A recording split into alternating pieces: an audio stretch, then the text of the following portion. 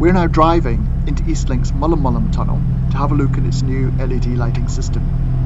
Following a major lighting upgrade, the EastLink tunnels are the first major tunnels in Victoria to be lit by LED lights. The new LED lights are brighter and whiter than the old orange high-pressure sodium or HPS lights, and the LED lights also consume less energy. For comparison, here's a picture of what the tunnels used to look like. The colour temperature for the old HPS lights was around 2000 Kelvin. As we drive, you can clearly see the huge improvement with the new LED lights. The colour temperature for the new lights is around 4000 Kelvin. The new LED lights are far better at colour rendering. That's the ability for us to see the true colour of objects. Under the old HPS lights, it was almost impossible to determine the colour of a vehicle or other object. For example, you can now see the pale green colour of the wall panels within the tunnels, which was very difficult to see before. The upgrade works have been conducted during 4 overnight tunnel closures.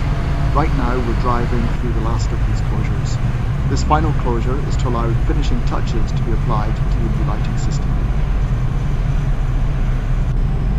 In total, 1,066 high-pressure sodium lights have been replaced by 1,174 new LED lights. During these upgrade works, up to 60 technicians and 22 scissor lifts have been working through the night. The upgraded lighting will improve safety for motorists by making their driving task easier.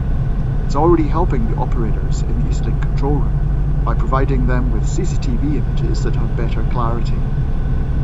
EastLink incident response personnel and emergency services will also benefit. Brighter, whiter lighting makes the management of incident sites easier. If a motorist is injured in a vehicle collision, attending paramedics will find the new, brighter, whiter lighting will assist with the treatment of the injured person.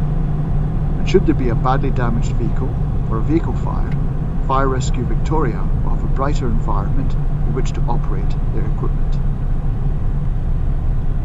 LED lights are also more efficient than HPS lights.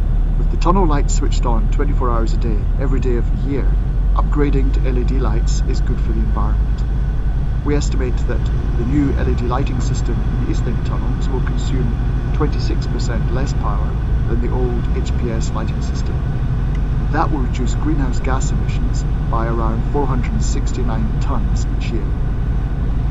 Looking up, it's even possible to see the tunnel roof for the first time. It used to be too dark in here with the old lights. But if you're wondering what's happening with the old lights, they'll be recycled by an accredited specialist recycler. The speed limit in the tunnels is normally 80 km per hour, but during these works the speed limit throughout the tunnels is dropped to 20 km per hour. So we'll now complete our slow drive through the rest of this tunnel, all 1.6 km up.